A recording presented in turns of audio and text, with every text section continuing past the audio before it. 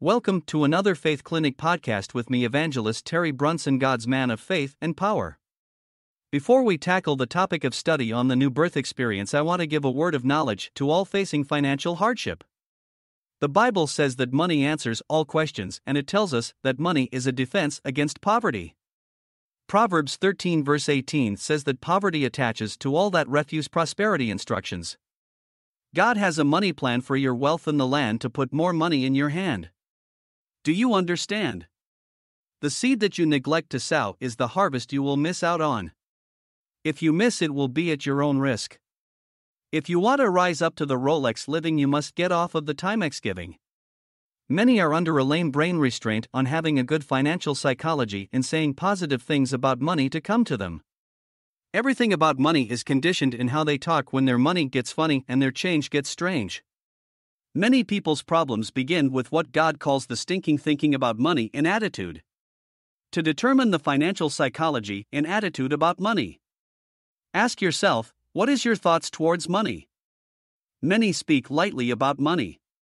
They know it is better to have money and not need it than to need money and not have it. If people could only see how they talk money away from them. Money is like a high-class lady. You cannot get away with saying any old thing about a woman of high class. Never speak lightly about money. Money is in everything that you need. Money is God's great gift to humanity to thrive and survive on earth. Am I right about that? Your attitude about money will draw money to you or kick money away from you. Money is the sixth sense of humanity. You can't use the other five without it. People don't realize that money is personified. When you get this fact straight about money, it will be respected better by what is said about money. Money can be labored for, and money can also be spoken toward you in gift operation to turn a talent into cash. Isaiah 48 verse 17 says that God will teach his people how to profit in money making. If you have a God-given gift, God will give you the opportunity to use that gift to prosper in money. God will teach us to profit and show us how to turn our talents and ideas into cash to make money. God will teach us to profit in his empowering way so that we can become financial demonstrators in making money. If you have a skillful pen, you can write a bestseller by God's instruction. If you sing, you can hit that note to blow a tune to hit the top of the charts. If you can clean, you are to get to washing and scrubbing and polishing your way to success to have more money. If you can cook, it's time to fry it, dice it, slice it, stir it, salt it, broil it, boil it, bake it, and make it, sell it for cash. If you can drive, it is time to start it, move it, tow it, taxi it, hack it, and Uber it down the road. Her is a money affirmation to says. The higher life towards money increase will be our lot over all money worries, fears, stress, lack, debts, and limitations. It all will be buried in the supernatural blood of God's money increase towards your wealthy place. Poverty is a trap that we need to be pulled out of it by God's devising. Getting out of poverty takes thinking about God's solution. There is no dignity in poverty. Poverty is an enemy to humanity. Poverty is a spirit that attacks by lack. Poverty robs people of their dignity. Poverty is an embarrassment to God's order. Poverty has its portion in a generational curse, locked in the minds of siblings, brothers and sisters, moms and dads, cousins, nieces and nephews, uncles and aunts, and grandparents. Poverty has a long generational history that can only be broken by the power of God in the Spirit. Poverty can be kicked off of your family tree. Now on to the topic of the new birth experience. It is the main work of God to attract his followers to him. The devil has placed religion in the way of God's people so they will be confused on the right way God chooses to attract followers to his kingdom. It is not by religion. Many teach God's plan as if it is a religious plan. It is not. Religion is a devil-designed idea. Psalms 3 verse 8 says that salvation belongs to God to work it in his own way to save those who he has chosen to be a part of his kingdom. Psalms 3 verse 8. It is a work on the inner man. Making of a brand new soul structure in Christ-like identity. You become so new to you that God will have to introduce you to the new you as if the new you is another person.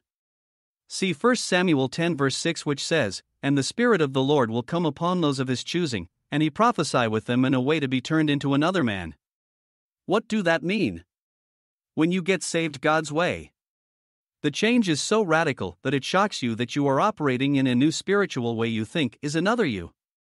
And it is in the Spirit. God has always worked with His people in His way by the Spirit.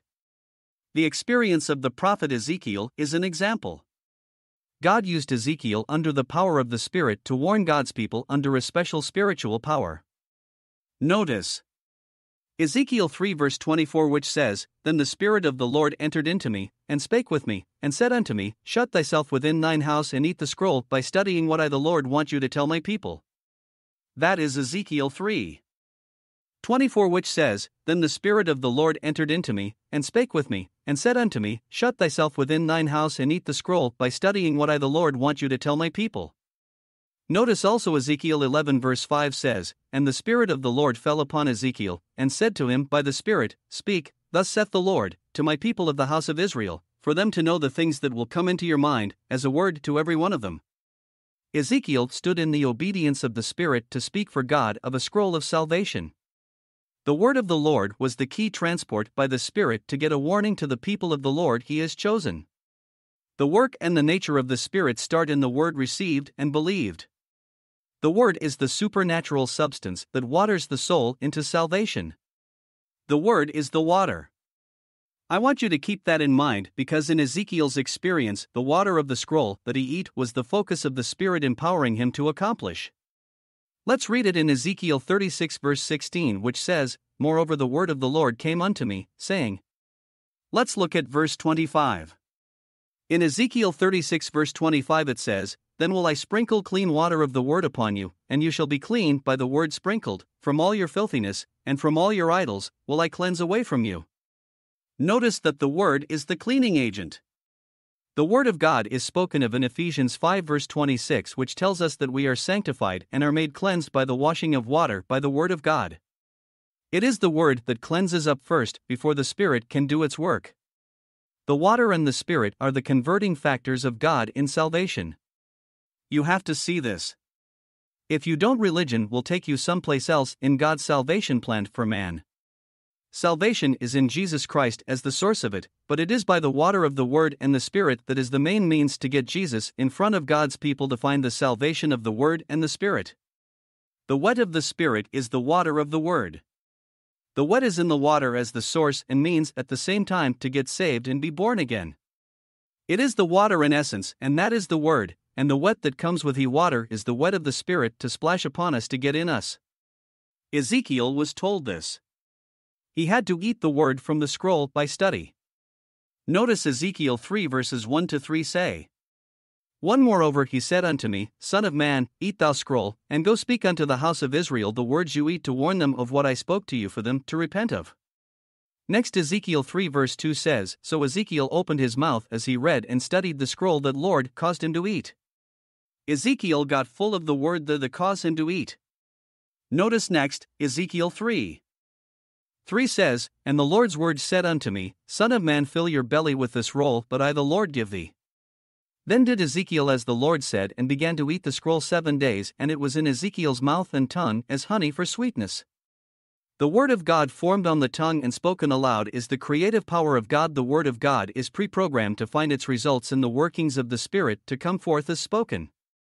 Notice also Ezekiel 3 verse 14 says, "So the Spirit lifted me up to go give the warn to God's people to repent of. The sweetness of the word became bitterness in my heart to say to God's people what God warns them to repent of. But the Spirit was strong on me to give me the strength to speak in boldness to call God's people to see the word under the Spirit's power upon me." Notice Ezekiel 3 verse 19 says, "Yet if thou warn the wicked, and he turn not from his wickedness, nor from his wicked way, he shall die in his iniquity, but thou hast delivered thy soul." It is challenging for the people of a sinful practice to think that God is with them in that practice. I think of a lesbian minister that felt comfortable in that practice and being assigned by men to oversee a church in Philadelphia as a gay LGBT minister. It is not an easy thing to confront that lesbian minister on the warnings of God's word. The wet is in the water of the word at Romans 1 verses 21 to 27. 21 Because that, when they knew God, they glorified him not as God, neither were thankful, but became vain in their imaginations, and their foolish heart was darkened. 22 Professing themselves to be wise, they became fools. 23 And changed the glory of the uncorruptible God into an image made like to corruptible man, in voting things humans can do that birds, and four-foot beasts, and creeping things wouldn't seek to do sexually. 24 Wherefore God also gave corruptible men up to uncleanness through the lusts of their own hearts, to dishonor their own bodies between themselves, thinking God approves of this. 25 Who changed the truth of God into a lie, and worshipped and served the words of each other more than the words of the Creator, who is blessed forever. Amen. 26 For this cause God gave them up unto vile affections, for even their women did change the natural use into that which is against nature, in having sex with each other, woman with women and men with. And likewise also the men, leaving the natural use of the woman, burned in their lust one toward another, men with men working that which is unseemly, and receiving in themselves that recompense of their error, but they themselves can't see it. Why? The new birth has never become a reality to them. Need the word sweet in mouth to say, but bitter in the belly to say to the face of an LBGT minister. Leviticus 18. 22 Thou shalt not lie with mankind, as with womankind, it is abomination. What is this all about? Being judgmental/no. It is a charge to say what God says to say that many are not saying. Why? They have not experienced the new birth as God gives it. Faith Clinic listener, here is my address to write me of your struggle in this, or 6254 North Beechwood Street, Philadelphia, Pennsylvania. Zip code 19138. That's Faith Clinic, 6254 North Beechwood Street, Philadelphia, Pennsylvania. Zip code 19138. Jesus made a recall of this to a man named Nicodemus in John chapter 3. John 3 verses 1 to 5. 1 There was a man of the Pharisees, named Nicodemus, a ruler of the Jews. 2 The same came to Jesus by night, and said unto him, Rabbi, we know that thou art a teacher come from God, for no man can do these miracles that thou doest, except God be with him. 3 Jesus answered and said unto him, Verily, verily, I say unto thee, except a man be born again, he cannot see the kingdom of God. For Nicodemus saith unto him, How can a man be born when he is old? Can he enter the second time into his mother's womb, and be born? John 3 verse 5. Gives the Ezekiel experience. John 3 verse 5 says, Jesus answered, Verily, verily, I say unto thee, except a man be born of water and of the Spirit, he cannot enter into the kingdom of God. What is this born of water and of the Spirit? It is the word washing, so the Spirit can take effect. Do you get this, or am I wasting your time? This born-again experience is a God work many misapply. Ezekiel 11 verse 19 gives the Old Testament understanding here. It says, And I the Lord will put a new spirit within and upon the stony heart of their flesh, and will give the spurt of awakening to decide to be on the Lord's side without forcing the human will. It will be a drawing word of the word within the flesh and the spirit upon the heart. John 3 verse 10 gives the New Testament explanation to the Old Testament declaration. John 3 verse 10 says, Jesus answered and said unto Nicodemus, Are you a master teacher of Ezekiel's experience, that you don't understand me? And you of all in Israel should know this, but you are ignorant of the newest that God provides under a spiritual new birth. It is of the water and the Spirit that Ezekiel spoke of in Ezekiel 36 verses 16 and 25, 26, and 27. Let me say this over to you. It is of the water and the Spirit that Ezekiel spoke of in Ezekiel 36 verses 16 and 25, 26, and 27. Jesus spoke on the new birth with authority because he was one who came from above by sharing John 3 verses 9 to 13, 16. John 3 verse 9 Nicodemus answered and said unto him, How can these things be? John 3 verse 10 Jesus answered and said unto him, Art thou a master of Israel, and knowest not these things of Ezekiel's experience?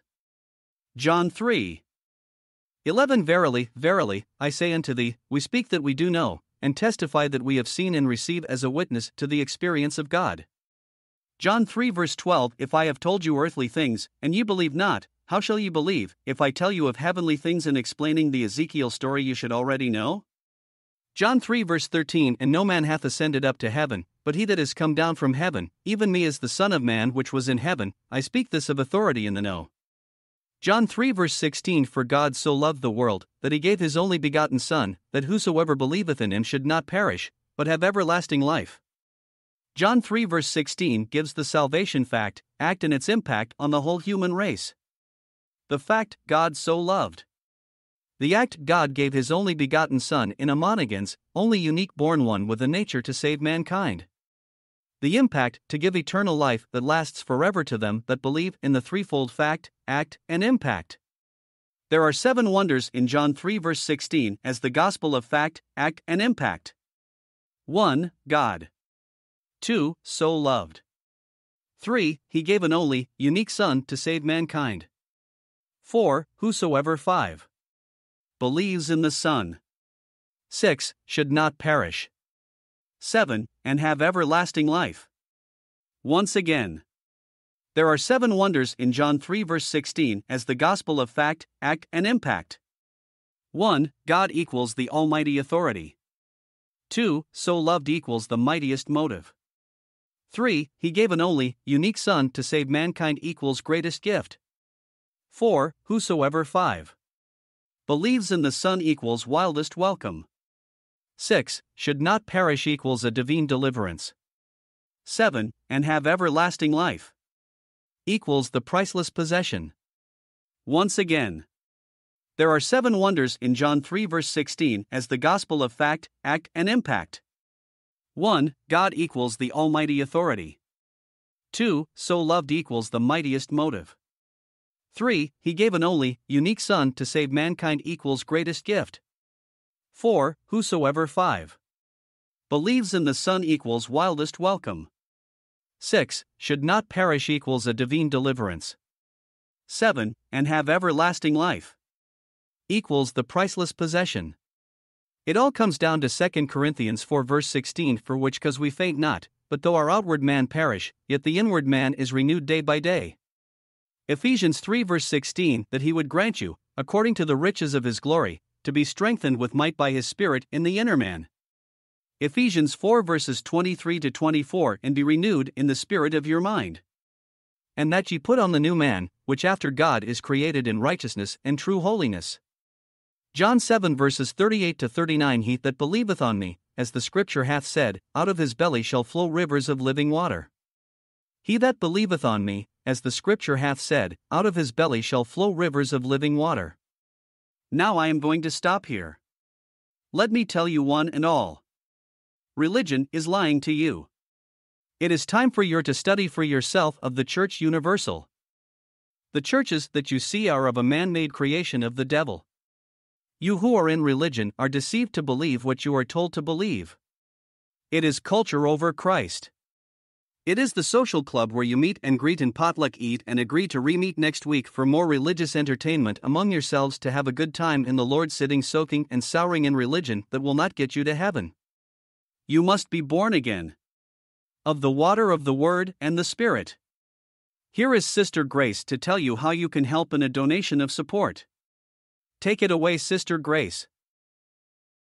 Hello, I am Sister Grace, the Faith Clinic Fellowship podcast announcer. Hey, if you want to climb up to the Rolex living, you have got to come off of the Timex giving.